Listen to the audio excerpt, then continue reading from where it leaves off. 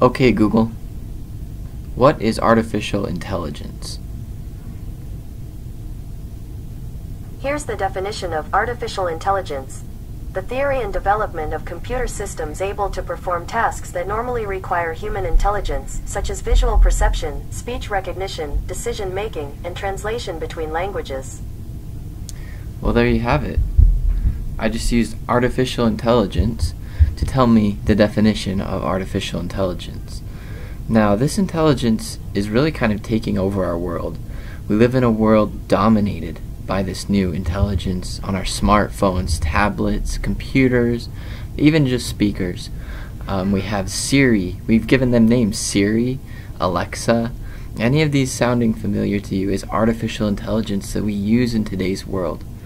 Have you ever been driving down the road to a new place that you've never been before, and you end up typing it in the GPS and having somebody or some voice guide you to exactly where you need to go?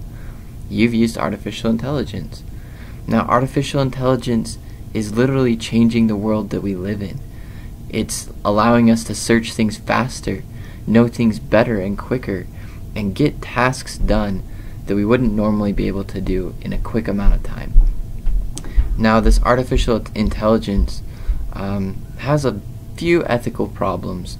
The major one really is the fact that it's helping Americans or people lose jobs. We're getting these robots and these machines that can perform tasks that people would normally do for a living, and now they're not able to do that because these robots are literally taking their jobs from them. Now, putting all of that aside, besides the fact that Americans or people are losing jobs because of this new intelligence, it's also so good for us. It's been helping us do things in a way that we couldn't normally do them. Now, according to studies, humans are still smarter than the smartest artificial intelligence. It says by 2030, this is off of motleyfool.com, it says by 2030 scientists believe that the best artificial intelligence will only be 10% as smart as a human.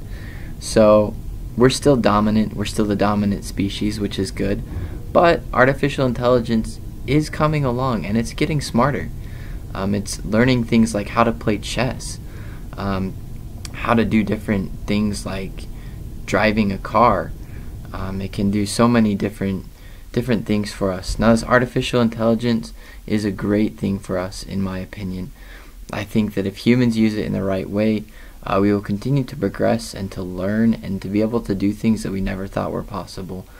In the military, in our everyday lives, I think all of this technology is so great for us. And I hope you learned a little bit more about artificial intelligence today. Thank you.